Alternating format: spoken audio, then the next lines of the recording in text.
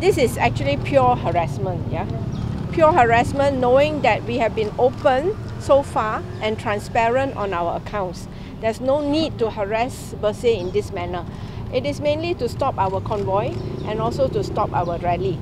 And what is the agenda of Bersih? The agenda of Bersih is very simple. We have already put out our five demands. It's about free and fair elections and good governance. And what is wrong? What is wrong with our agenda that you have to harass us in this manner?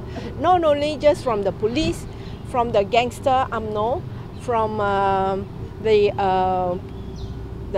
state itself, the ministers themselves.